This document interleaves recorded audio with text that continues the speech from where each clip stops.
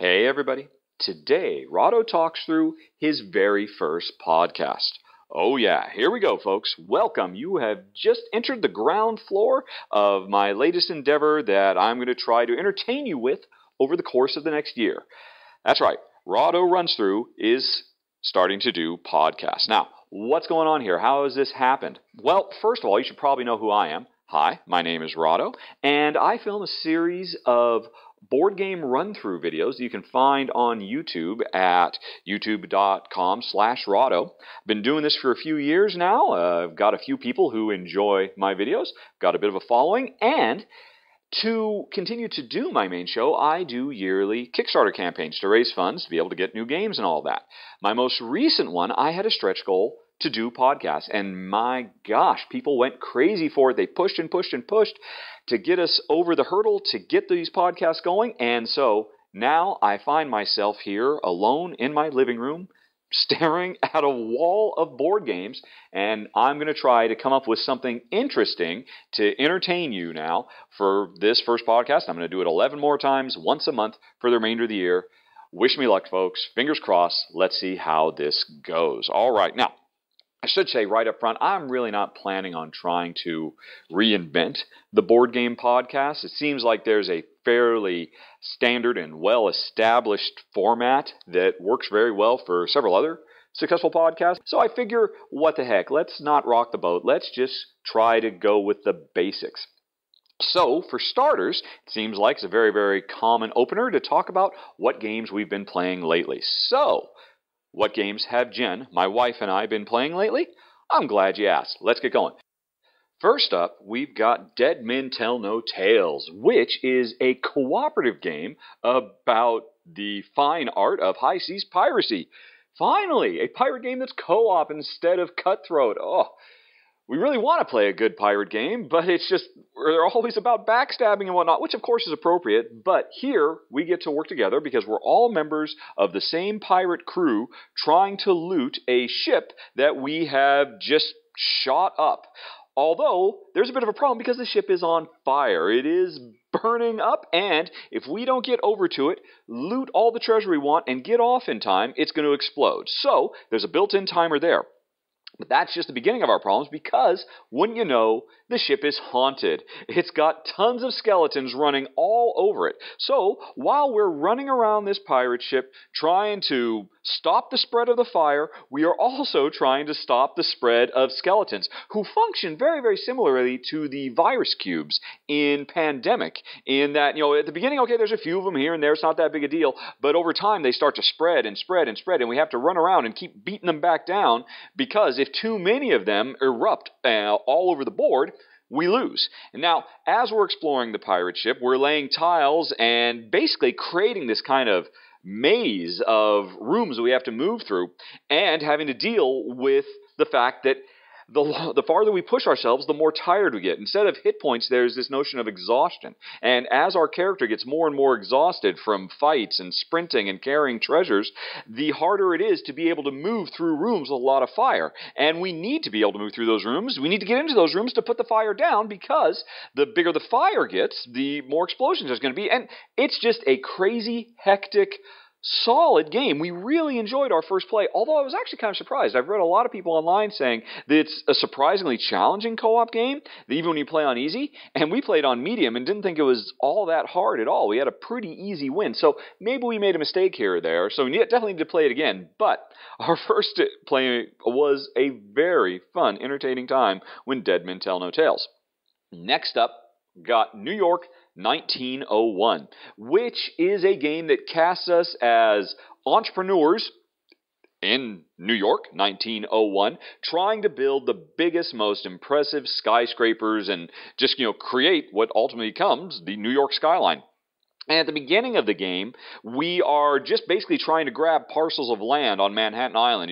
All the streets are there, Broadway and Wall Street and all of that, and every turn, there's a display of cards, and we grab a card that would let us build in the yellow district or the red district or the green district or whatever. And over time, we're trying to solidify our control over these areas and get a lot of plots of lands that are next to each other, because at the beginning, we're building very, very tiny skyscrapers that don't take up much space, but over the course of the game, they get bigger and bigger and more complex. The skyscraper tiles themselves are kind of Tetris-shaped, L's and S's and squares and rectangles and whatnot. So the game has kind of a jigsaw puzzle aspect as we're trying to grab the right plots of land so we can basically build skyscrapers of the sizes and shapes we want.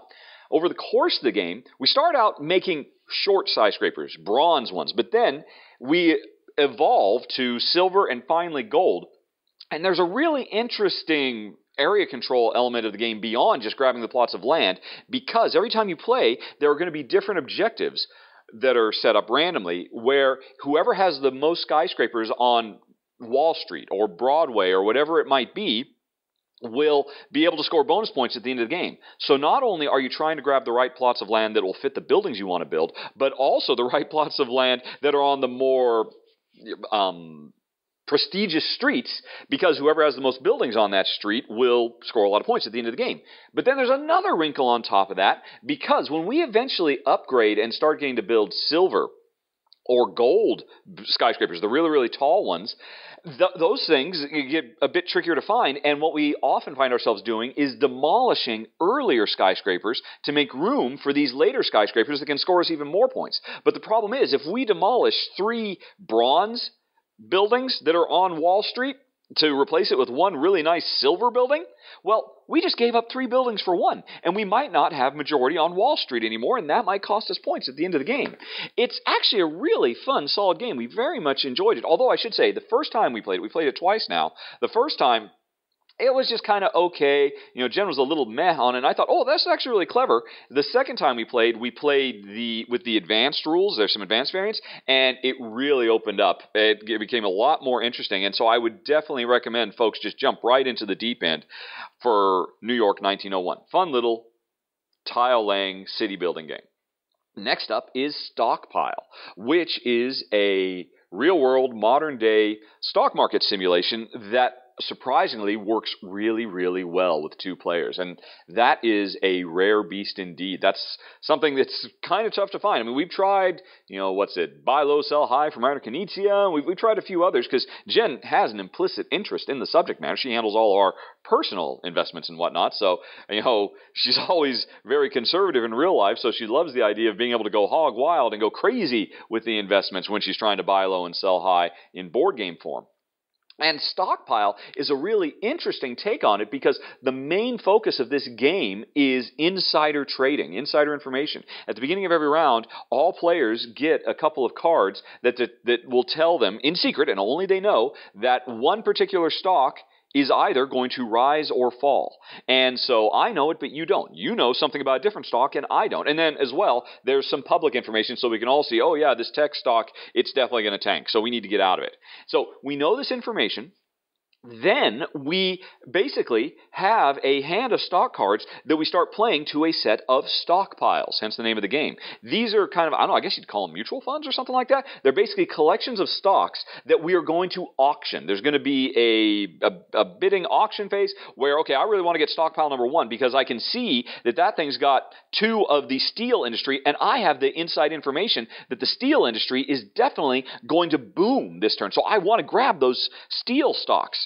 And so but I try to go slow. I try to, play it low. I go low, and hopefully nobody else will realize I really want that one really bad.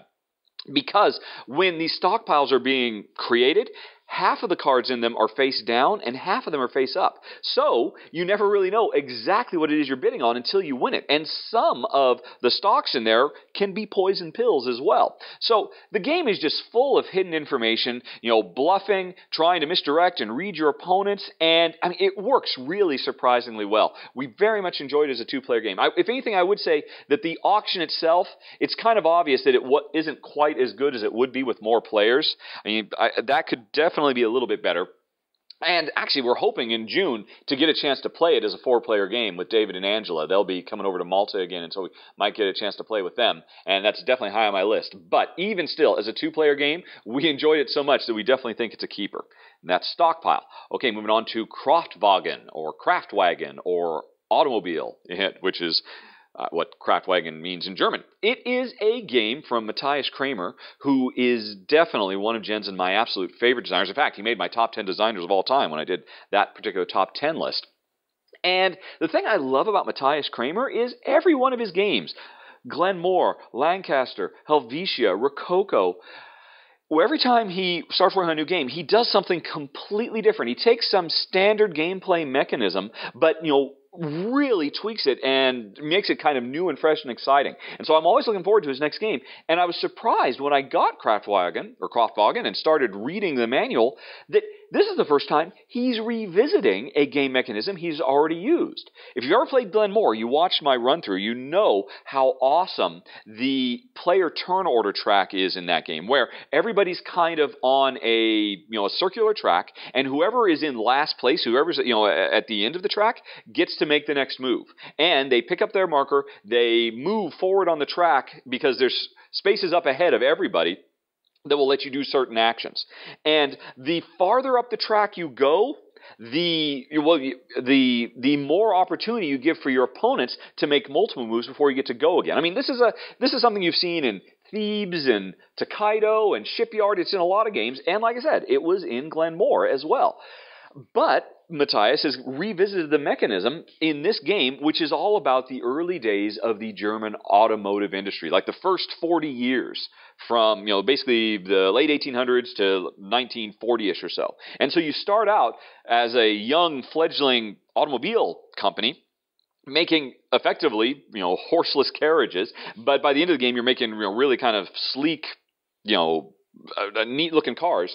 And over the course of the game, you're really focusing on two things. There's two halves to your business. The retail side, where you're trying to upgrade the engines you develop and the design of your model so that you're at the cutting edge of both of those two, and trying to target specific consumer segments who are interested in different things and trying to be the best. If there's a consumer who's going to be buying that really cares about engines, engine power, you really want to make sure you have the best engines in the industry, because whoever has the best will sell to those customers. But those customers came along because we as players advertised to them. So you might advertise to try to get those customers, and then I might try to push my engine so that I can beat you selling to your own customers. And while all of that's going on, there's a whole nother half of the game going on where our companies earn prestige by winning Grand Prix races. And so a lot of our research and development goes into making faster and faster race cars. And so you can focus on one or the other, kind of split your interest between the two. But getting back to what drives it all is that core Glenmore player track mechanism. And unlike pretty much any other game I've seen that uses this, most of the time in these sorts of games, you're kind of in a situation where there's something up ahead and you want to grab it, but if you jump that far ahead, you'll give way too much of a benefit to your opponents. And so you tend to maybe only go a few ahead and hope you'll be able to get this one later. The interesting thing about Kraftwagen is the way it's designed, the way there is so much going on with the different halves of the main game. At any given time, all the actions you can do are really good and really powerful. But sometimes, depending on your circumstance, they're good, but not good for you right now. And so it might make sense to you to say, well, you know what? Yeah, I'd love to get some more of these actions, but they're not going to be any good for me anyway, so I might as well make the huge jump halfway around the track and grab the thing I really, really want. And by the same token, you might make that huge jump because you can see that for your opponent, all the extra bonus actions they'll get are not very good for them right now because of the circumstance they're in. So we did find ourselves really enjoying it. And quite frankly, I think it might be to date, the most interesting and compelling implementation of this kind of action rondelle that you've seen in so many games because of the variable value of the different actions you can do.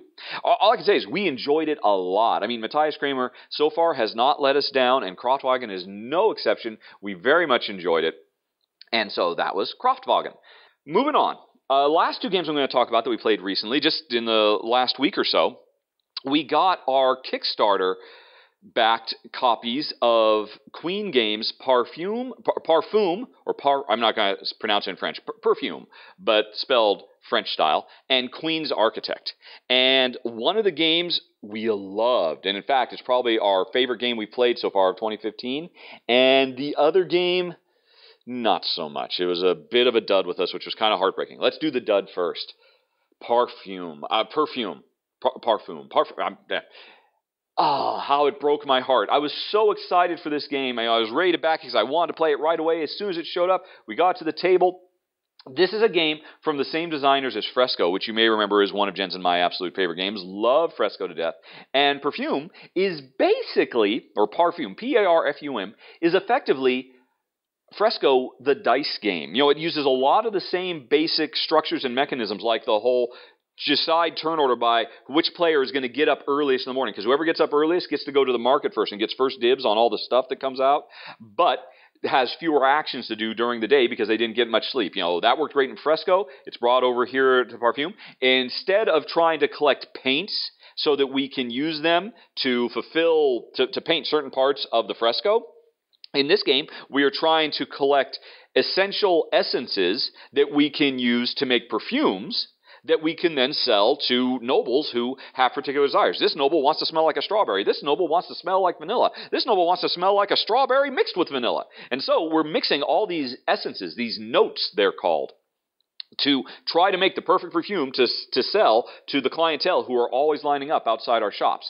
And the thing is, when we go to the market, instead of just guaranteed getting the vanilla that we need to put into a perfume to sell to that guy who's going to give us a lot of money, we get dice that represent a chance we take at trying to distill vanilla down to the essential notes we need to make a perfume. And different ingredients have different difficulties, but there's ways you can basically re-roll. You can force re-rolls by giving up certain resources. You get a kind of Yahtzee re-roll thing. I mean, all that kind of stuff. The dice rolling works great. Grabbing the right dice, trying to decide, well, should I go for the tough dice? Should I go for the easy dice? You know, I can see Jen's already got a good perfume. She's going to sell to that guy before I get a chance to. Should I try to make a completely different type of perfume? Should I try to make a perfume that will really do well with this one person, or will do kind of well with these two people, etc., etc.? All that stuff works really great. In fact, as a whole, I think the game is nice. It really does live up to the pedigree of Fresco.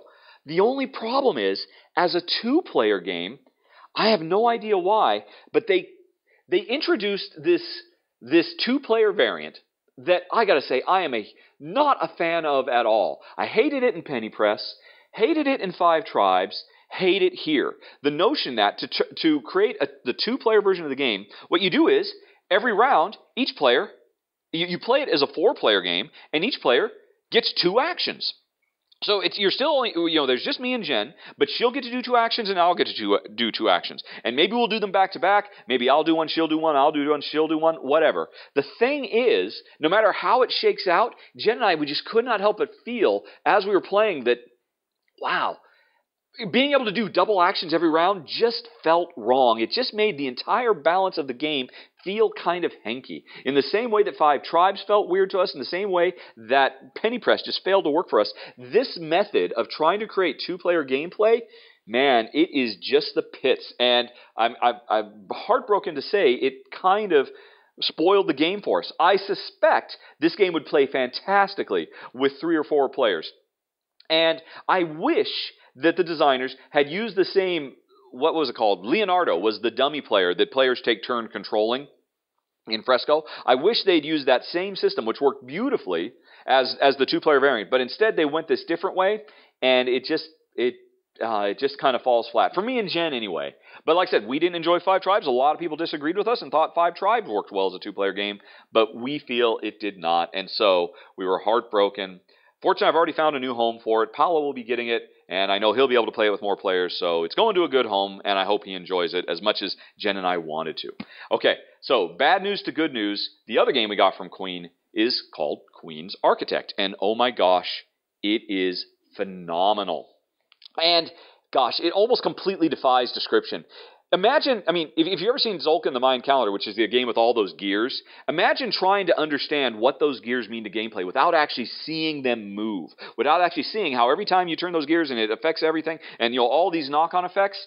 Queen's Architect is kind of has that same vibe going on. Don't get me wrong, it doesn't have a single big gear mechanism on the board, but what you're doing in this game is you are trying to become the Queen's Architect by impressing the Queen, by doing a whole bunch of construction projects all throughout the countryside at all these different towns. And so you've got this little caravan, and you've got a trusty band of artisans who follow you around, who work for you.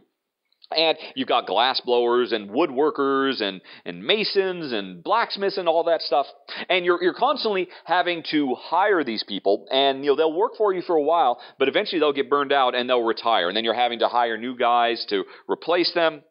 So you're having to balance your money with how much money do you spend moving around the countryside versus how much do you spend on hiring new people versus how much do you spend on keeping your current people happy so they won't retire. Money is tight, but the interesting thing about this is every one of your workers has multiple stages in their career working for you. On the first job they do for you, they might be fantastic and produce 5 total points of progress towards the project you're trying to do. But then after they've done that, you rotate them, 1 degree. So, and you can see ahead of time that, hey, yeah, the first job this guy's going to do for me is a 6. But then the second job he's going to do for me is a 2. But then after I get past that really bad job, he's going to go into a slump. The third job he's going to do for me is going to be a 4. So he's going to pull himself up by his bootstraps, and his next job is going to be great. So what do I have him do during this interim job when he's going to be in a slump? And can I time my next job so that when he's in a slump, when my blacksmith is in a slump and isn't doing a very good job, my glass blower is going to do a fantastic job because, my glass blower is kind of on a different schedule of highs and lows. And trying to manipulate and time and balance and keep all of your different artisans in sync so they're always capable of doing really good work. Or if they're not capable of doing good work, going to an inn and spending money so they will rest, so that instead of rotating them clockwise so they get worse, rotate them counterclockwise so they're rested so they'll get better. It's just an amazing... The game is so clever. It is a clockwork mechanism of trying to keep all these plates, these artisans, spinning and timing everything just perfectly while you are in a very tense, very tight race with your opponent, because the first player to score enough points by doing all these jobs around the countryside can zip back up to the palace, and if they can do one last job, and again, it's the toughest job, so everybody has to be in peak performance, but of course by the time you get there to the end of the game, all your guys are exhausted, and so you really have to plan hard for this. But if you can finish that one job, you win the game, and it's just phenomenal. I mean, Jen and I, we were just loving it. This is one of those games where throughout the entire first time you play, we were constantly, oh my God, this is so clever. Wow, look at this. Look at what this happened. Just blown away. And of all the newly published games so far that we have played in 2015, I think this one is, top of the list. Absolutely adore it. So happy with Queen's Architect. And that's it. So that's we've actually played a few more games than that, but that's probably some of the more interesting new titles. Some of these guys I'll be doing run-throughs for in June, some not. As always, folks can go to my request list at http://request.rahdo.com and make sure you thumb any of these games if you really want to see them so they'll move higher in the request list.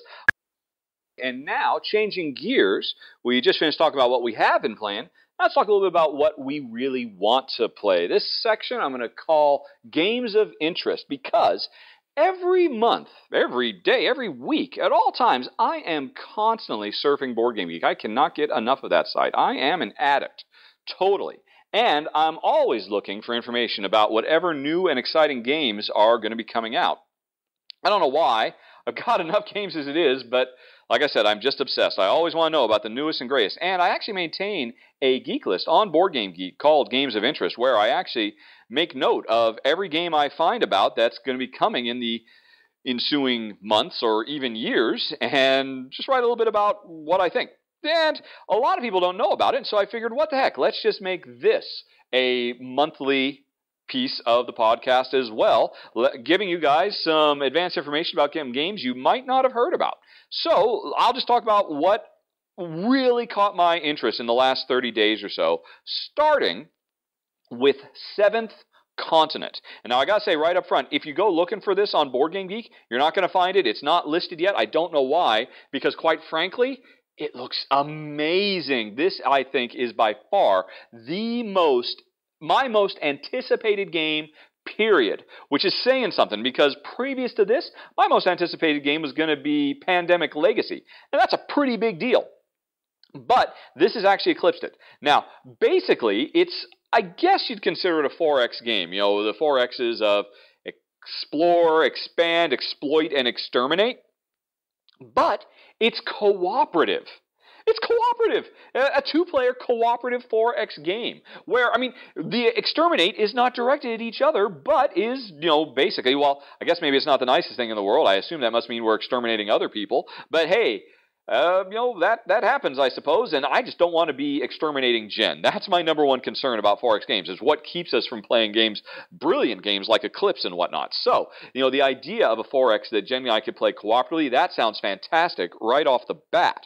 And I think this is an era of exploration and colonization era game. Although it's not based in the real world at all, I think these are made-up countries and whatnot, as far as I know. I mean, to be honest, there's not that much known about it right now, and most of the information that is out there is in French. Although, here's what gets me excited about it. Not only, I mean, heck, 4X cooperative game, that would be enough right there. But put that aside, what's really cool is the world is persistent. You and me, we play for the evening, we explore, we expand, we exploit, we exterminate, we lay more tiles and find out and discover more of the world, and the world's getting bigger and there's more interesting problems to solve and all that. And at the end of the evening, the game actually comes with a box storage system that makes it very easy for us to pack up the world and then put it back out on the table at a later session and pick up where we left off. We don't have to throw the world away and start over from scratch every time. We can continue to explore and find even more stuff. And if that wasn't enough, there's also a very strong storytelling component to this game as well. Almost kind of like a choose-your-own-adventure type thing that's going on in parallel to the cooperative 4X and the fact that you can save your session from turn to turn. My God! This sounds like it was literally custom designed for me and Jen. It's pretty much everything we want. So I gotta tell you, I cannot wait to discover more about Seventh Continent. It is although, I mean, who knows when it's coming out, but I just can't wait. I'm so stoked for it. All right, so moving on, other games of interest. Well, I did recently discover a little bit about Stefan Feldneck's game, Oracle of Delphi, but I mean, heck, we know he's going to put out another game, and there's not that much. There's a few pictures of it. Again, it's not on Board Game Geek, so it's kind of hard to find, although if you go to my games of interest geek list, there is, in fact, a link to whatever information there is available for it, so you can see some pictures of it in prototype form. Basically, it is all about exploring the ancient Greek world, you know, bringing glory to the gods and fighting monsters and rolling dice. You do all this as a dice action selection thing. And I gotta tell you, I mean, that doesn't even sound like a Stefan Feld game. Actually, his last game, what was it? Aquasphere. I think I said at the time, it is his most thematic game to date. And, you know, and I mean that. I mean, I know some people just dismiss everything Feld does. Oh, it's the antithesis of theme. There's no theme in a Feld game. And I call shenanigans on that. That's just crazy talk. But, you know, Aquasphere, I mean, I think by far, prior to that would probably be Luna, and now Aquasphere, although this sounds, what's it called, Oracle of Delphi, like his most thematic game to date. So I think that's very, very exciting, and it might actually demonstrate a kind of an evolution to his design process. Maybe he's putting more thought into the theme than he used to. I don't know. Maybe that's, you know, maybe it's still ancillary. Who can say? But obviously I'm very, very excited about it. And then we've got Solar 3X, which is from the designers of La Granja. La Granja? Oh, people have told me so many times I've pronounced this wrong. I keep wanting to say La Granja, but apparently the J is an H, so it's La Granja, which is, anyway. So La Granja was one of the best games. I think it was our second or maybe third best game of 2014. It was, you know, from first-time designers, completely knocked it out of the park. Amazing game, absolutely fantastic. And now they're back and they're doing a big intergalactic civilization building game. But it's called Solar 3X because they dropped the extermination. They dropped the 4th X entirely. Like, I'm almost as excited about this as I am about Seventh Continent, because 3X, that's perfect for us. The explore, the expand, the exploit, that's everything we want to do. In space, could be awesome. And like you said, their last game, their first game, their freshman game, La Granja was insanely good. Let's see how good their sophomore effort is. Although, unfortunately, this one is apparently not coming out until 2016. Same thing for Oracle Delphi. So it's not really fair of me to be teasing you with this stuff. But still, I'm excited, so you can be excited too. All right, next up, Manhattan Project, Chain Reaction. Manhattan Project is a very, very cool worker placement game. Does a lot of really cool twists on the core precepts of what it means to do a worker placement with, the way you can occupy other players' spaces and stuff like that.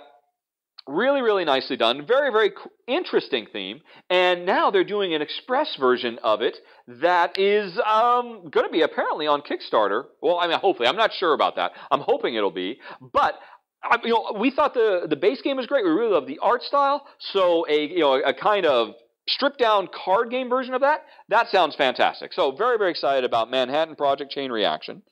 Carson City Horses and Heroes.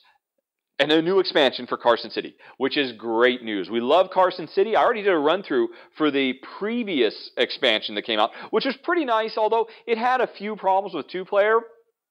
And the way they introduced the outlaws that made it kind of a little swingy, which I wasn't 100% crazy about, but still, on the whole, it was a great, great addition. And now they're bringing in rodeos and cowboys and stuff like that. So I'm just excited. I'm sure it's a must-have, whatever they do with it, because, from Javier George, one of my favorite designers of all time.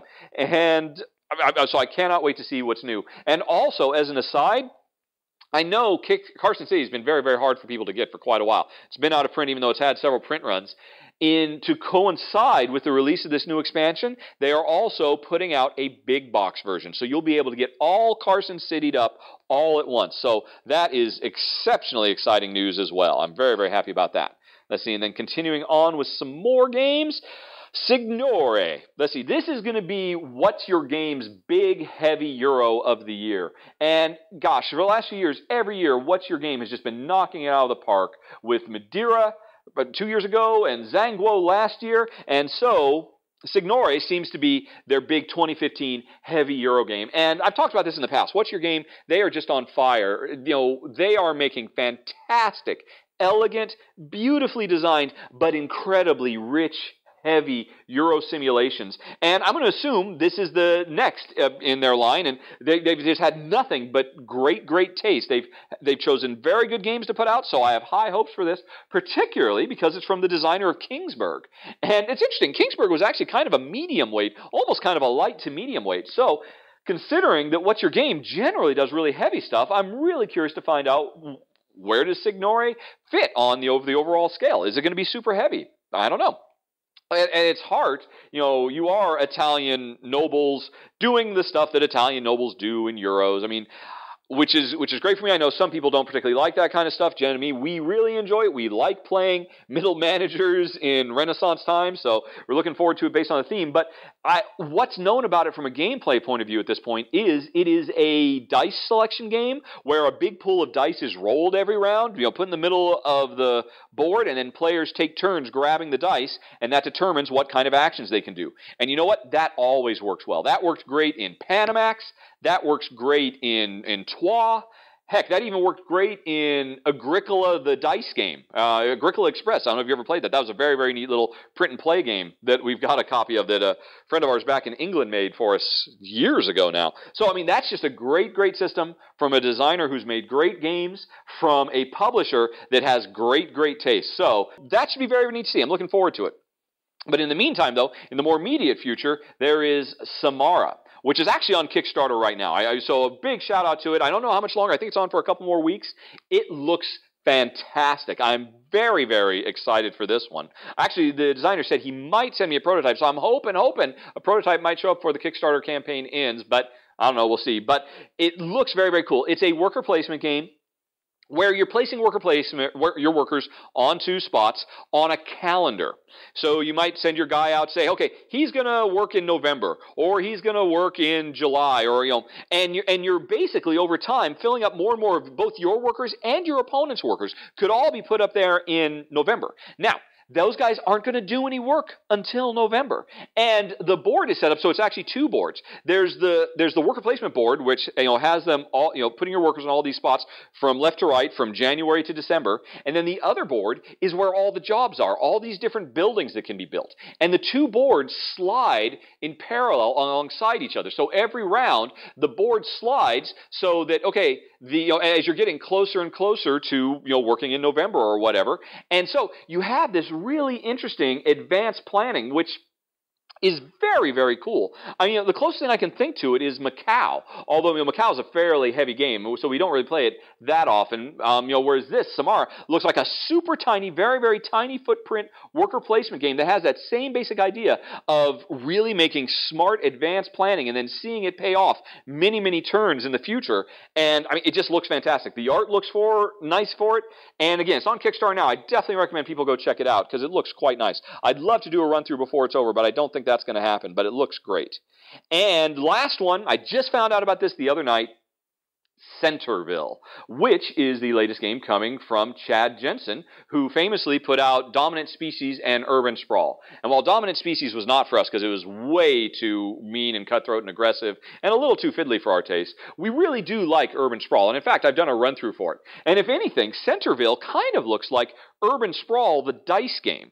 And I've heard, from people who have play tested that it's really fantastic, that it's really, Chad really knocked it out of the park with this. And so I love the notion of, a fast-playing, dice chucker, building up cities from a designer who is known for making really smart, really heavy, complex games. And now he's turning his eye towards dice games. So that's very interesting and attractive to me. So that's it, folks. That is my end of May, beginning of June report of games of interest. Next up would be my Q&A section, my questions and answers. But as this is my first podcast, of course, I have no questions to answer. So this is a very short segment, which is good because I've gone on way too long in the other segments.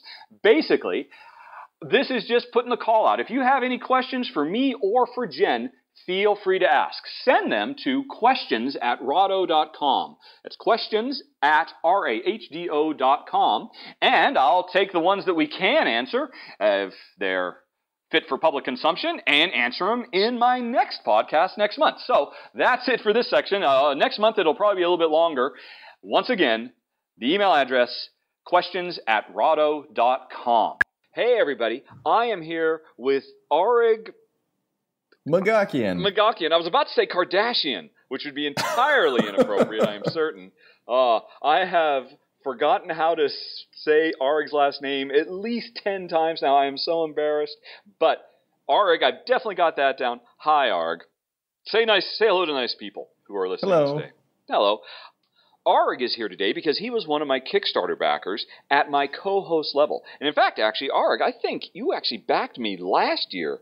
Didn't you? I mean, so you've had this co-host thing in the hopper for quite a while. Yeah, it's either 2 or 3 years that I've been backing you. Well, you're a good man, and I appreciate it. Jen appreciates it, and the Beagles appreciate it. So anyway, he's had the opportunity to do a co-host gig with me to talk about whatever game I happen to be running through, but there's never really been one that kind of caught his fancy. But last week, he contacted me just pretty much out of the blue. I have to admit, I'd almost kind of forgotten about him and said, I've got something I would like to talk about, and proposed it to me, and I thought it sounded fantastic. I thought it would actually be a really interesting topic of conversation because it was something I personally would like to know more about, and that is that Arig and his business partner, Derek, I think, is that right? Derek, are going to be opening a board game cafe in Berkeley, California. The town I was born in, totally as an aside, it has nothing to do with anything. And he's got a Kickstarter campaign going right now, trying to raise funds to, I think, just get some various stuff, nice furniture and whatnot, that sort of thing. Yeah, to shine the chrome a little bit. We got to have chrome in our games. That is definitely the case. And so he wanted to talk about it, maybe draw a few more eyes to the Kickstarter page, and I just wanted to talk about it because I think it's a really interesting topic of conversation. I have to admit, I'm far too lazy to ever even, entertain the notion for half a second of actually trying to do what he's doing. But I do still find it fascinating. I mean, it's kind of, I don't know why I have this weird fantasy about doing it, about, just kind of hanging around all day in my cafe. It's kind of like Central Perk and Friends, and everybody's playing board games, and I'm playing board games, and they love the food, and it's just absolutely awesome. Is that the dream? Is that what's going to happen? We'll see. That sounds pretty good. But correct me if I'm wrong, there's a heck of a lot of work to getting there, right? I mean, what all is involved with actually pulling this off? So it's been almost 2 years in the making. So let me tell you a little bit of the background of the company and how we started. Okay. I was living and working in Armenia May of last year. I had been there for the last 7 years. I used to work for a nonprofit that planted trees throughout the country, and now I'm very happily chopping down trees and creating board games. Very nice. Very nice. So you've done your time. You have given back to the earth, and now you want your piece, is what you're saying. That's right. All right. And there are board game companies who actually care about the environment, and they make it a part of their company mission. So I was looking to do something else, and I jumped online and looked up Bay Area board game cafes. And Victory Point Cafe came up.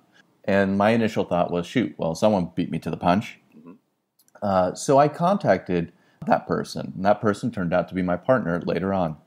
We started talking, threw out a couple of ideas, and then decided to play co-op.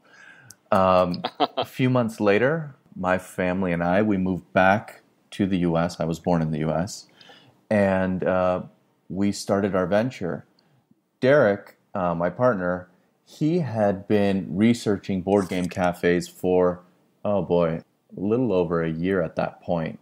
So he'd been doing all the heavy lifting. He'd been plugging in the numbers, seeing if it was going to work out, doing all the research that one needs to start a board game cafe. So I literally came in once almost most of those things were done. Mm-hmm. And then we started. We started looking at various locations in the Bay Area. We started in the South Bay.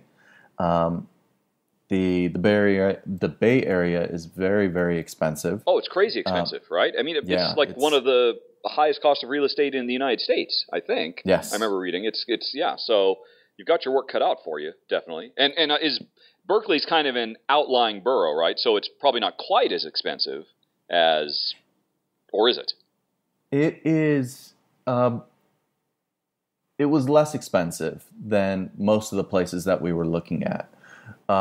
It's still, I think if you were to ask most Americans, they would still be shocked at the sticker price. Yeah, definitely. However, it was affordable in the area, mm-hmm. which is what we were really looking for. Plus, the demographic was just perfect for the cafe.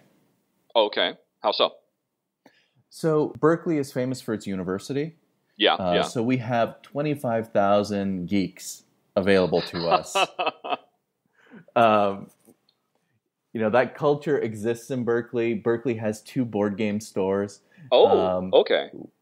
It also has a fairly decent permanent population, and it's mixed as well. So you have your families, your young professionals, different people who also fit in that gaming vibe, or at least have some level of interaction with board games. So there's enough board game interest in Berkeley proper to support 2 competing board game stores. Yes. You're right. I mean, like I said, 25,000 geeks or soon-to-be geeks that you're going to try and convert. I'm kind of surprised there wasn't already a cafe there to begin, or a board game cafe to begin with. I mean, are you guys the first out of the gate in that area? There must be other cafes in the Bay Area somewhere. I mean, you can't be the only dogs in town. There's one opening up in Oakland, which is just neighbors Berkeley. Mm-hmm. As far as other board game cafes in the area, there are bars that have board games. However, it's the sort of like Scrabble, Guess Who type. Right. You're not gonna find Agricola there. Yeah. Which actually, I'm surprised. I'm looking at your website right now, victorypointcafe.com, which I know you want to point out is just a work in progress. The site will be much better, but you do actually have a list of 500 games on here that you're planning to have in your shop when you launch later this year, right? And this is an incredible list of games. I mean, I can't imagine. I mean, there's Arkham Horror and a few acres of snow, and Munchkin, and Nations, and Suburbia, and Stratego, and Sudoku, and life, and yeah, Get Bit, Glory to Rome. What version of Glory to Rome? The cheapo version. Not the black box? Exactly. You're not as classy as you thought then. You're going to have to work on that, clearly. Although, actually, correct me if I'm wrong, you are trying to go for kind of an upscale establishment because it's not just the games. You actually talk about this quite a bit on your Kickstarter page, the sourcing you're doing for local food vendors and stuff like that. Right. Yeah. So it's all about the experience in the end. I think most of us have been to board game stores and we've done board game nights there, and it's you'll usually find some soda and some chips, and that's not the vibe that we're necessarily going for. What we want to do is really bring in that high-end cafe experience and then add gaming to it. So we'll have sandwiches, sweets, beer, coffee, and wine, and all of those we're going to be very diligent about making sure that every piece on that menu is good, and it needs to be there. Right. Now, you're not doing food prep. It's not like you have a full setup kitchen. You are working with, local food providers and like I said, beer and wine providers too. Is that correct? That's right. Right. That may change. We're in negotiations with the city where we've submitted our building plans and now they've gotten back to us. So we may get a food prep sink in the space, which allows us now to prepare food on site. Oh, okay. So we don't know yet. It would be nice. However, we're going down the route where we're figuring that we're probably going to have to work with suppliers for our food needs, which is okay for us because there's so many good suppliers in the area that make such great food. Okay, so you said you have permission. I'm still just kind of curious about the ins and outs and logistics of what you have to do. If you want to prepare your own food, you have a food sink. Is that what you just called it?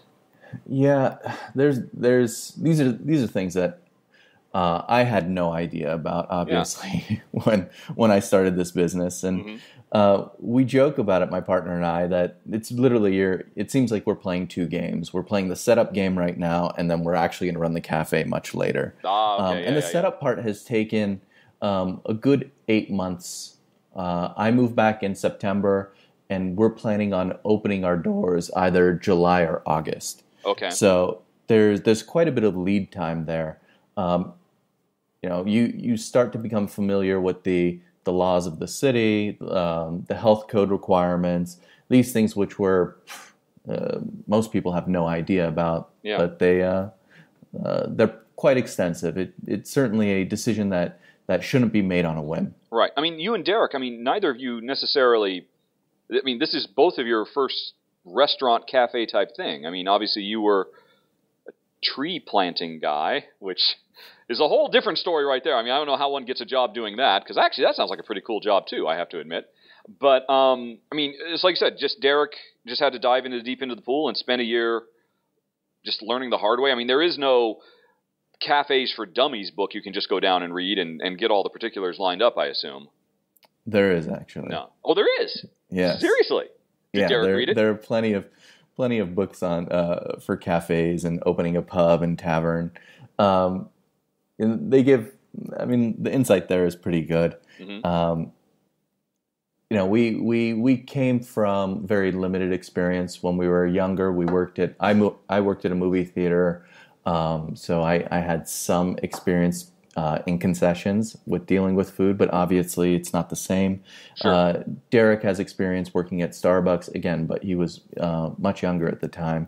So we do bring some experience, but it's not the same as operating your own cafe and having to deal with putting in orders and managing all that stuff and staff. It's a little bit different. Although, you have plenty of experience with the game side then, right? Yes. Actually, that 500 games, are those your games? Yours and Derek's? Are you just putting them up?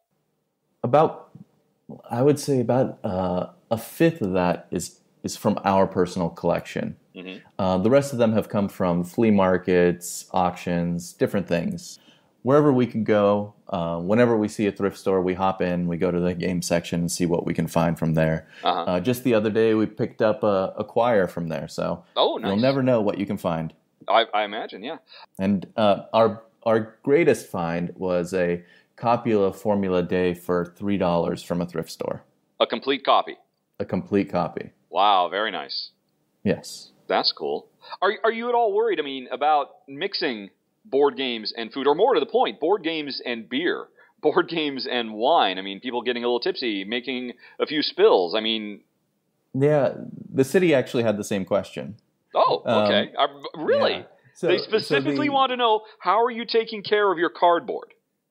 They want to know whether or not people are going to come in and get smashed and then cause a problem in the neighborhood. Okay. And what we tell them is that's really not the atmosphere we're going for. It's a place where you get together with your friends, you have a drink or two, and you socialize and you have a good time. It's not a place where you drink copious amounts of alcohol and just get wild. So we know that's what we've told them, and that's what we want in the space as well. Yeah. Okay. So, what is the experience you get? If the next time I'm in Berkeley, which probably isn't going to be for a while, but if I am there and I can swing by, what do I expect? How does it work? I'll tell you a little bit about what an experience could be like, or how we sort of envision things. As a group walks in, we'll have them seated. If they know what they want to play, then go for it. They can jump in and start playing. We'll have service staff that can recommend some of the lighter fare games and can get them started.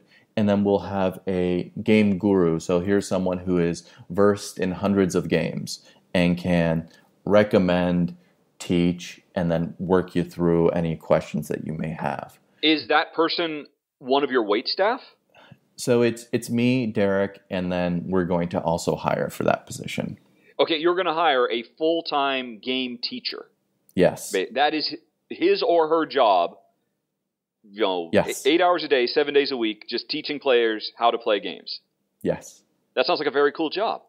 It is. It's not bad. They also get the job of helping curate the library. They keep an eye out on what the new hotness is and what would work really well in the cafe, and then we would also buy those games and add them to our collection. Sure. Does that person have to know how to play off the top of their head all 500 games in your collection? No. So because that would be amazing.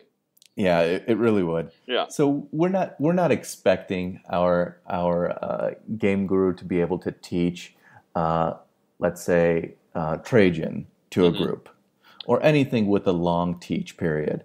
That would be insane, and we just can't dedicate that much time to it. Yeah, and he'd be stuck at that table for 20 minutes, and then he couldn't service anybody else. Right. So if you can imagine someone teaching Mage Knight to a new group, it just wouldn't work. But we are expecting them to be able to teach the medium to lightweight fare that we will have at the cafe. Okay, right. And so he's there primarily kind of like almost as a gateway guru, really. Sort of like a game sommelier. That sounds very fancy. Well, okay, so that sounds really cool. So when are you on track to actually have your grand opening? So I'm being optimistic and saying July. My partner, Derek, is saying August. Right. I like how when you said, I'm being optimistic, which is code for, I know I'm insane. Yes. Okay. Yes, exactly. Mm-hmm. But most likely August. So my final question, what has been the toughest thing you guys have had to deal with in this process? Other than, obviously, I assume shelling out a lot of your guys' own personal money to get the thing going. What's been the biggest hurdle that makes you say, wow, boy, that almost stopped us in our tracks. I'm glad we got through it. Just as kind of like fair warning to somebody else who's thinking about following in your footsteps. It's just been you have to do so many different things, and then you cross one thing off, and then another thing happens you're just not you're not aware of, or you just don't have the experience. In the beginning, as we were looking for a space, we were working with agents and then negotiating with the landlord. Now that part is done, and we have to move on to the next phase, which is working with an architect and then submitting plans for the construction of the space, and working with the city. and working on those revisions. So again, something that we weren't familiar with, and then we're currently going through that process. You also have to go through other permits. So beer and wine is obviously a permitting process here. If you want to extend hours beyond what's allowed for the space, you have to, again, go through the city. We have to work with our suppliers, so negotiating those contracts. Wow. Staffing. There's so many things. Oh, yeah. I mean, becoming an employer, having to deal with payroll taxes, and it just must never end. The one nice thing is that so many things have been streamlined at this point. So, for example, we can handle our accounting. We have somebody who helps us, point us in the right direction, but Derek and I are handling our accounting. We're handling the payroll. There are so many great software and tools available for young entrepreneurs, or not young, but entrepreneurs, that it makes life a little bit easier. A little bit. So I think I'm going to stop it right there, because I got to get back to the rest of my podcast, which is already running crazy long. And do you have anything else you want to say in closing? Yes. Yeah, definitely. So I wanted to talk a little bit about some of the inspiration that I've gotten from you, as well as some of the other. Oh, yes. Okay. We need to cut the mic now. Somebody cut his mic. It's coming. Oh, no. No. I started the hobby about 4 years ago. My friend introduced me to Settlers of Catan, and then it sort of snowballed from there. And as I was jumping, I guess, sort of leaping into the hobby, I was checking out various videos and podcasts and this and that. You, Tom Vassell, Rodney Smith, Joel Eddy, MeWe, these are the people that I constantly came to for advice, inspiration, everything. When I was living in Armenia and I was doing the dishes, I would actually have your run-throughs playing right next to the sink as I was washing my dishes. So really the passion that you guys have been able to pass on through your videos and through the work that you do really caught on. You have quite a few rodlets running around here. Yes. We're very thankful for the work that you do, and we're involved. Well, thank you very much for that. My face is very red. Thank you very much for the kind words. I don't deal very well with that sort of thing, so I think I'll end it right there. Thank you very much, Arig, for joining us on my very, very first podcast. I think it was really good to have you, because it was pretty much an unbroken wall of just me talking to myself for quite a while, so it was good to have another voice. But now sorry everybody, it's back to me for the rest. Thanks for joining us, Arig. I will talk to you later. So long. Bye-bye. Bye-bye. I completely forgot to mention, Arig's running his Kickstarter campaign right now. It's got another 20 days or so to go. You can find it by just going to Kickstarter.com and then doing a search for Victory Point Cafe. He's got several nice rewards for backing, and if you live in the Bay Area, honestly, there is no reason for you not to back, because you basically get your money back. If you back at certain levels, you get basically free passes and free coffee when you visit and all kinds of stuff. So definitely check it out by going to Kickstarter.com and searching for Victory Point Cafe. Oh, I don't know what I'm doing!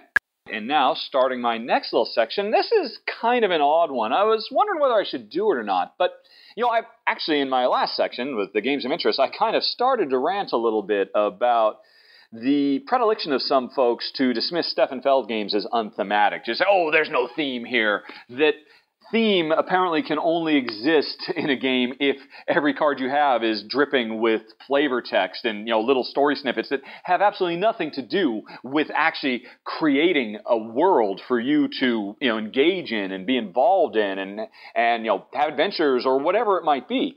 I don't know. Maybe Jen and I just have we're just more ready to see the theme where others don't. But it is something that I often find myself doing on Board Game Geek, having to explain why, X functions like Y in game Z. Because, they very often are thematically based and grounded. And honestly, I find it's a lot easier to teach and learn games if you do it from a thematic point of view. And there's nothing worse than watching a video that somebody makes and they only just talk about the core mechanisms and say, well, okay, on your turn, you can draw up to 3 cards and you pay this resource and then you put them over here or over here. And that means you activate this. And it's like, you're at no point are you actually telling me what the story is here. What is the theme? Why do I do these things? Who am I? What am I trying to achieve? Help me put myself into the world. Like Elysium is a recent game that I've watched many, many videos for. And every time, over and over again, I come away, everybody just keeps saying, well, you put your card over here in your Elysium. I'm like, well, what is an Elysium? I don't even know what that is. Why aren't you teaching this game to me in thematic terms? And so this is something that's really near and dear to my heart. And so I thought I would actually maybe over these 12 podcast episodes try to give an example about how a game that people consider not to be themed, or to be themeless, that would be a smarter way to say it, a themeless game, in fact, they can be considered themed if you approach them with the right point of view. And, to maybe allow people to have a little bit more enjoyment out of their game, just to get a little bit something more if they're looking at the game beyond nothing more than just, the raw mechanisms of the game. And so I figured, there's a lot of games I could talk about here, that have been, I think, unfairly and unduly labeled as unthematic. Pretty much almost everything Stefan Feld has done, or Hawaii. I mean, there's lots and lots of games. But I think I'm gonna start with the toughest one. I want to make this tough for myself. I want to see if I can convince you folks that Dominion is a thematic game. I figured let's just jump into the deep end because I'm sure everybody's saying, come on, there is no theme to Dominion whatsoever. And I would beg to disagree. In fact, there's totally a theme here. And, it says it right here at the beginning you are a monarch. Like your parents before you, a ruler of a small, pleasant kingdom of rivers and evergreens. Unlike your parents, however, you have hopes and dreams. You want a bigger and more pleasant kingdom with more rivers and a wider variety of trees. You want a dominion. Right off the bat, that is setting the stage. That is telling a story. That is giving you, the player, the opportunity to put yourself in a different mindset. And now, what is that mindset? How can, the ABCs, how do they sum that up? I always love that, that, or whatever, always be closing? No, that's not what it is. But, the really simple, the action phase, then the buying phase and the cleanup phase, the ABC. I just think that's lovely. How can that be considered thematic? Well, here's the way Jen and I play Dominion. Or to be fair, I should say, here's the way Jen and I started playing Dominion. When we first got the game several years ago, we immediately fell in love with it. And, obviously it's a really rock solid game. It plays fast, it plays smooth. Every time you play, you get a different combination of cards, so it's always something new and fresh to discover and explore. The deck building just works great. So that's a given. But if on a given turn, I happen to draw my hands of cards, I don't, Jen and I, we don't just play the cards out and say, right, I'm playing this. Okay, I've got to buy 3, I'm buying that, your turn. That's how, that is so sad. That is such a dry, thank you. I was trying to think of a nice way to say it. A dry way to experience that game.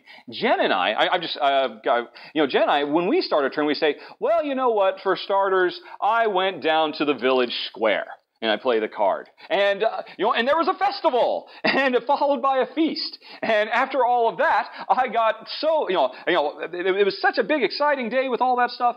I've got enough gumption that I want to go out and become an adventurer. And, so basically you play the card that lets you play some other cards, and ultimately that lets you buy a really expensive card that you'll be able to use in future. And now that Adventurer is in my deck, buying a card and putting it in your deck represents you as a rich noble having access now to new things. I bought my Adventurer gear, or, my network of contacts, and then in a future turn, when I get to play that adventurer card, it's not just some random card that I'm playing for some game effect. It is the stuff I've done. It is continuing the story. And now finally, after many months of preparation, because it took several rounds before I actually got to play that card, I go off on my first adventure. And, that is a way that you can experience and enjoy Dominion that actually tells a story and draws you in and, just makes it a much more fun, evocative experience. And the thing is, I don't think people realize this.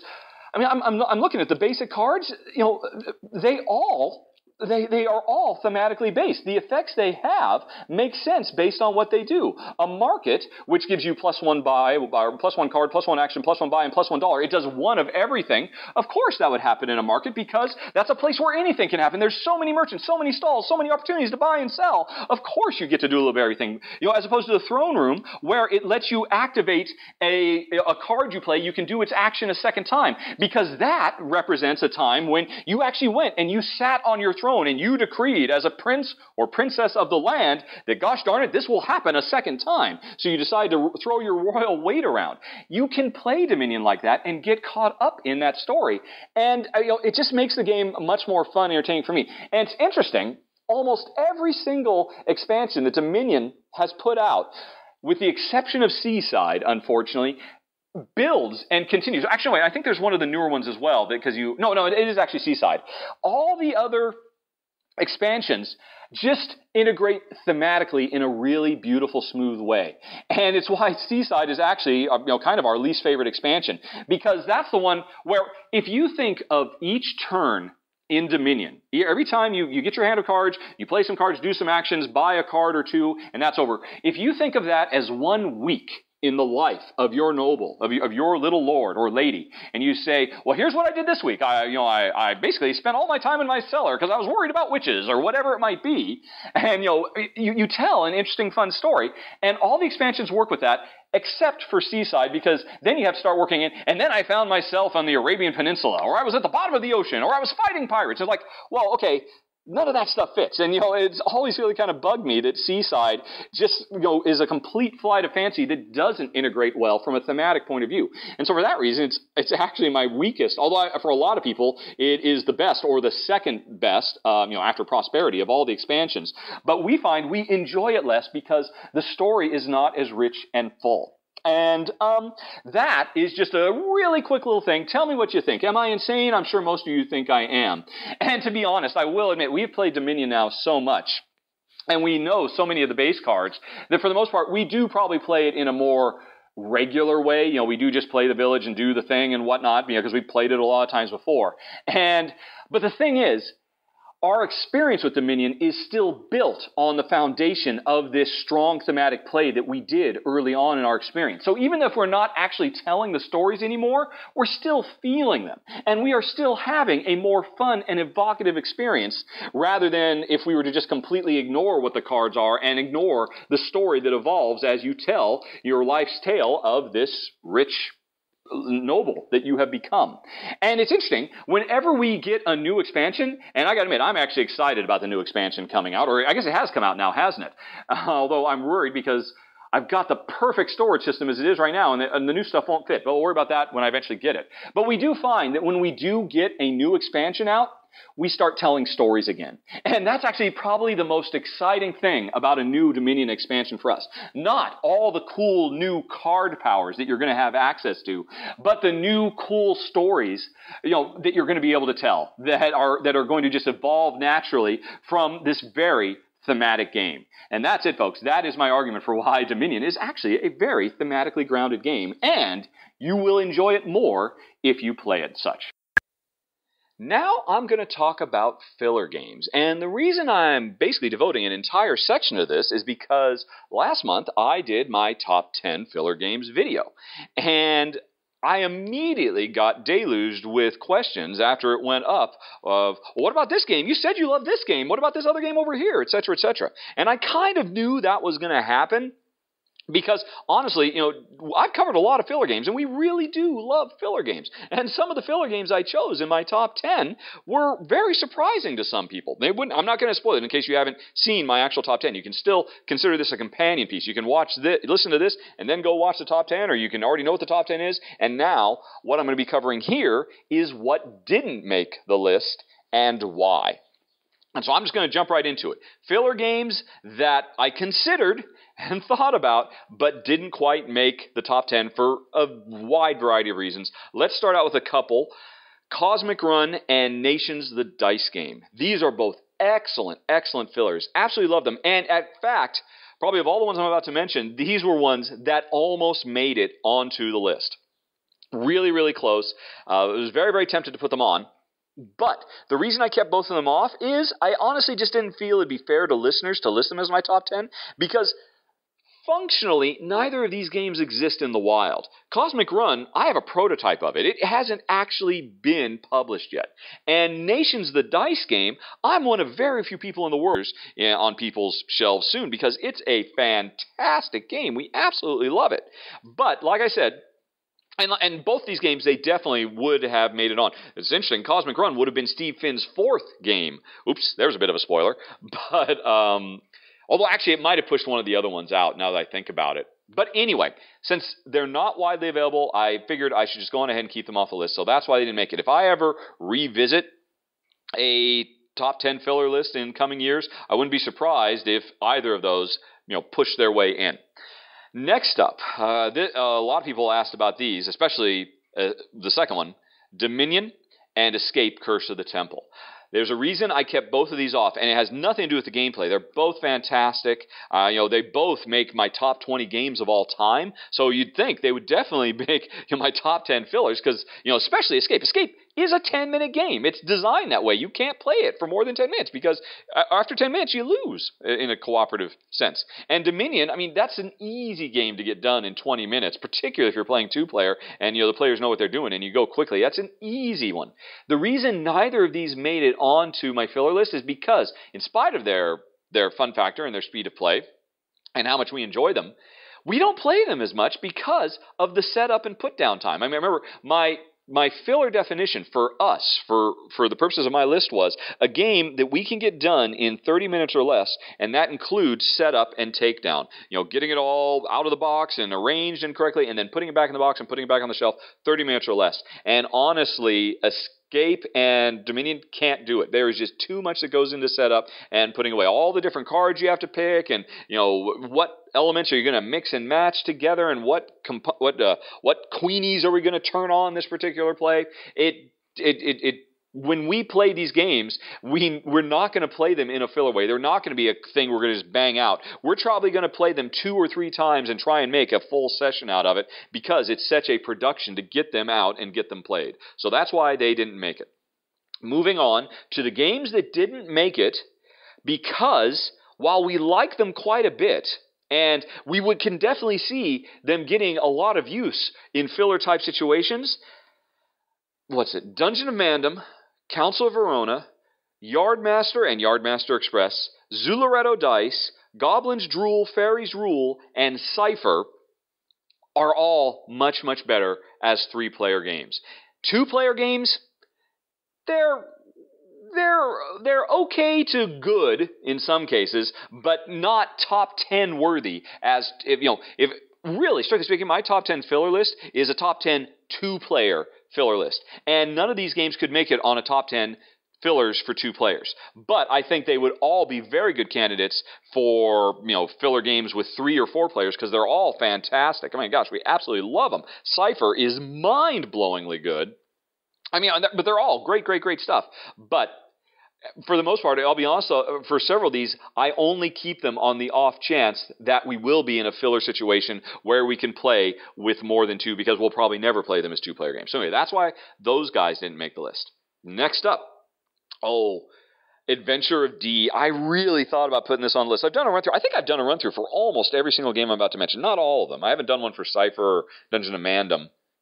Or Zularetto Dice, for that matter. Wow, okay, there's several I haven't done a run-through for. Adventure of D, I have done a run-through for, and it is so adorable. It is so charming. It is such a lovely, fast-playing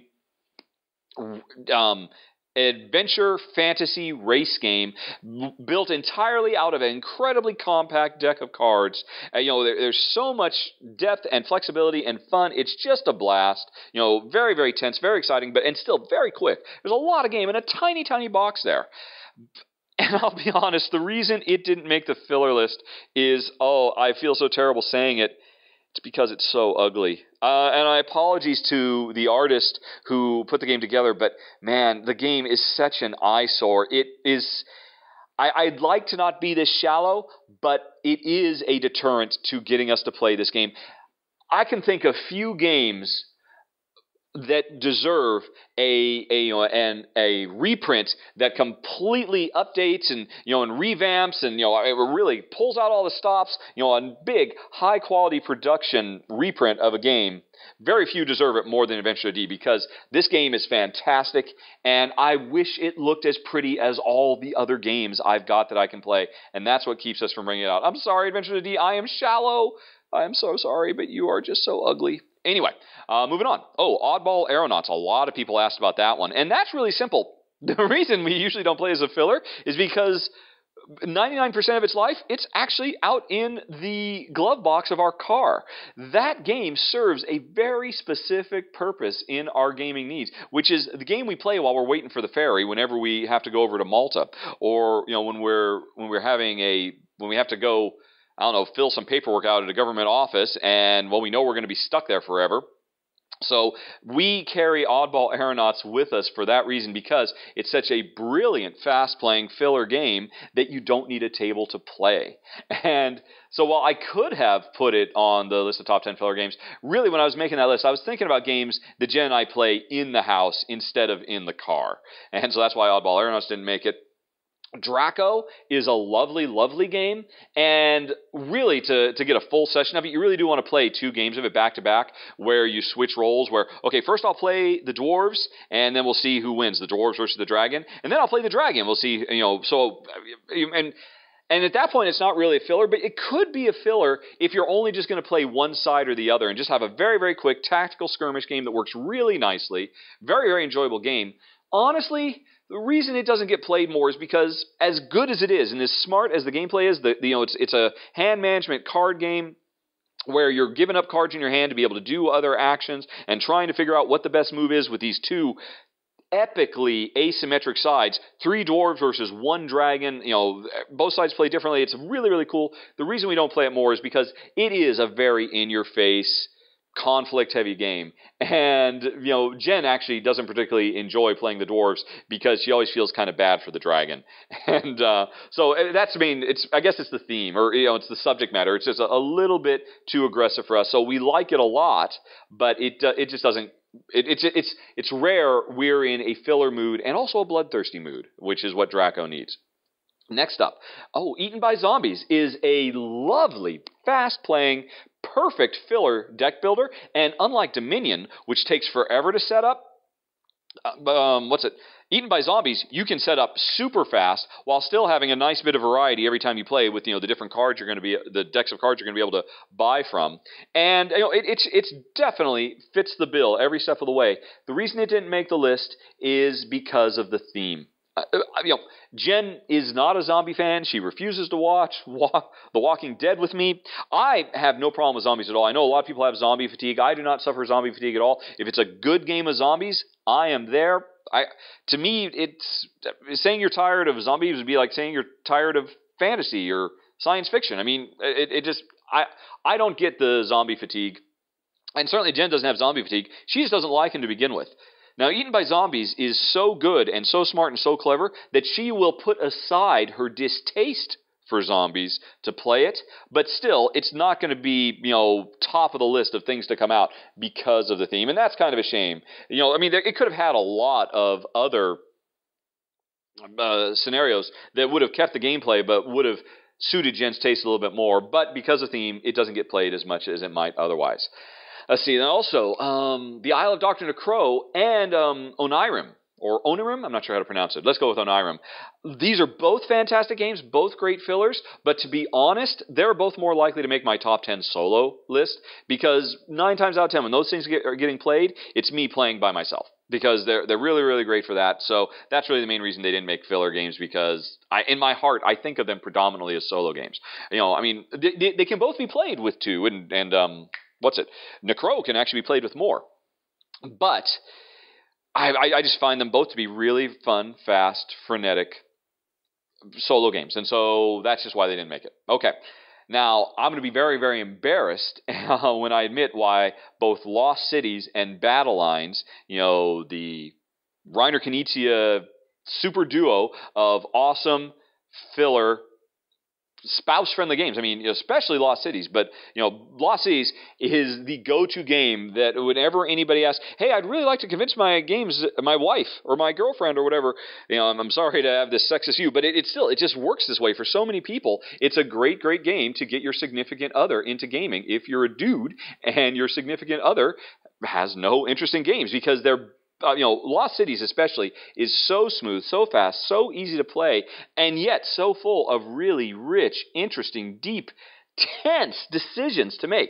And then Battle Line is basically, Lost Cities on steroids. It just takes the basic line that we're kind of competing on and trying to basically have majority on either side of the line, and just takes it to 11 with trying to pursue different types of poker hands and whatnot. They're both fantastic games. And the reason I'm so embarrassed to admit that I did not put them on the list is because they are both games I pretty much lose 100% of the time. I think the only time I have ever won a game of Lost Cities was because halfway through the game I knew I was going to lose again, and I just kind of stopped and said, "Honey, you got to help me here. What am I doing wrong?" I mean, Jen just destroys me. She obliterates me so utterly in both of those games. It is so demoralizing that I'm just never in a particular hurry to get them out. I am sorry to say, even though they definitely both deserve to be on a top 10 filler list, that's why they're not on mine. Okay, next up. Hanabi and Town Center I considered but didn't put on the list, predominantly because, well, they're both surprisingly heavy games. I know some people might not think that about Hanabi, but for us, Hanabi, it does really put us through the ringer. We really do spend a lot of time, thinking and double thinking and triple thinking. And Town Center is a devious three-dimensional puzzle that you're trying to figure out as you play. And they're both great. They're both definitely fit the bill, but for us, somehow they're just a little bit too heavy.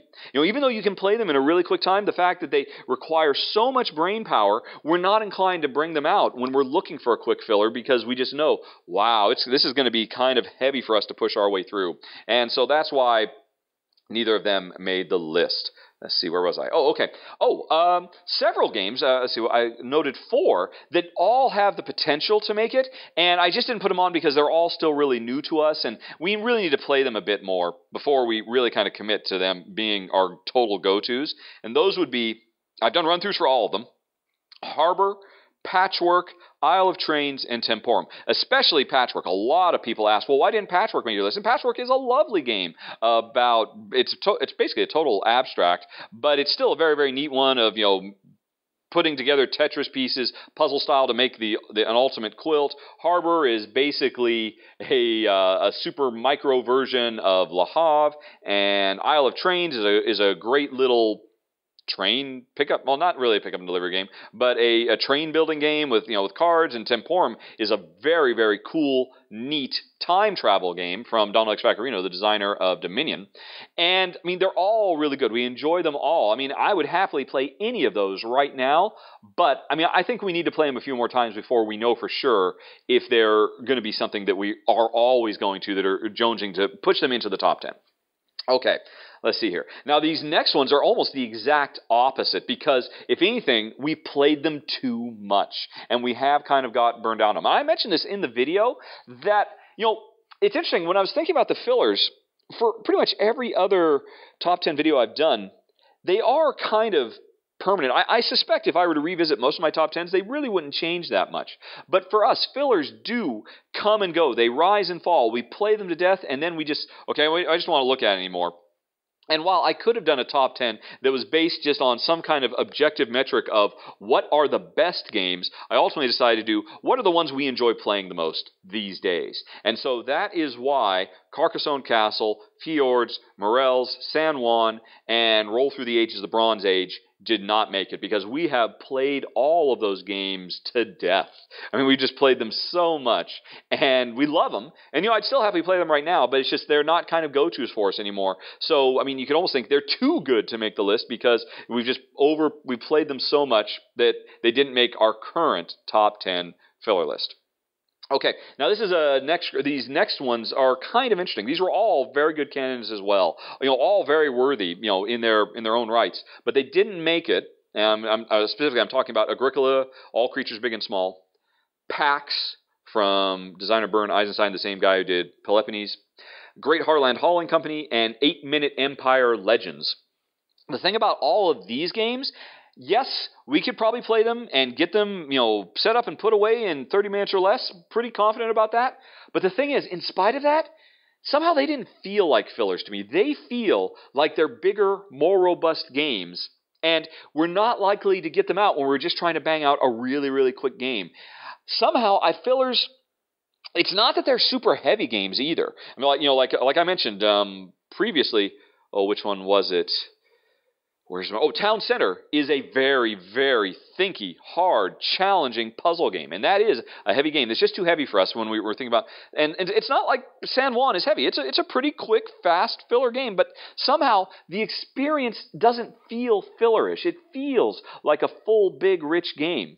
And it's kind of hard to describe, but somehow it just didn't feel right to put those ones on the list, even though we love them all. I mean, and they're fantastic. I mean, I've done run-throughs for Great Heartland Hauling Company, Agricola Big and Small, and PAX is a very, very cool game. I don't think I've really talked about it much.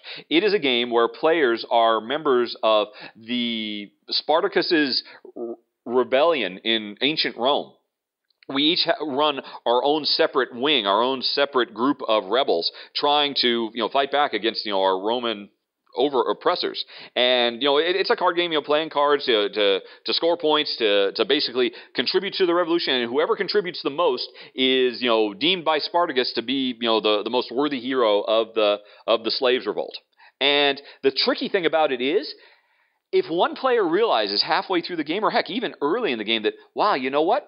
I don't know if I'm going to be able to make it. I think my opponent is going to do better. You can basically turn traitor and start working for the Romans. And then, if the Romans actually win, if the rebellion fails, then the person who went traitor wins the game. And it's a really cool game. And like all the other ones, it's got a lot of heft to it. It's a fast game, but it feels like there's so much there. It feels like a rich, robust game.